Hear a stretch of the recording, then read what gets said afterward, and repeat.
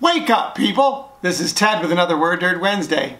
How you doing? So, due to inclement weather, we will not be walking around the block today. So we're back in the studio, which is made to look exactly like an apartment. Okay, so the word today is sycophant. Have you ever heard of the word sycophant?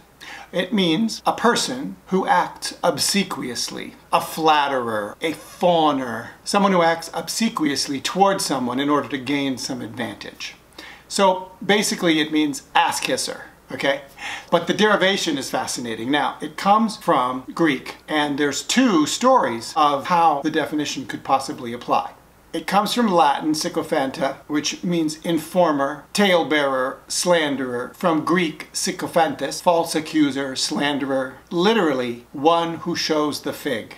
From Sycon, fig, plus phainin, to show. Showing the fig was a vulgar gesture made by sticking your thumb between two fingers. A display which vaguely resembles a fig. Itself a symbol for a vagina. Sycon also meant vulva. The modern accepted explanation is that prominent politicians in ancient Greece held aloof from such inflammatory gestures, but privately urged their followers to taunt their opponents. The sense of mean, servile flatterer is first recorded in English 1570s. Now, the other derivation story says that in ancient Greek it meant fig revealer. Suko means figs, and phantes stands for people who reveal. The story goes back in the day, exporting figs was a criminal offense, and so someone who told on the smugglers was a fig revealer or a sycophant.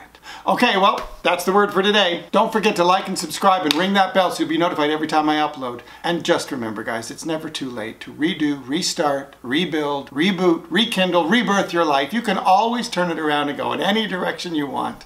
Let's create a renaissance on Earth. Oh, and one more thing. Don't be such a sycophant. Oh my God, he's such a sycophant. I couldn't give a speech if someone was doing this to me.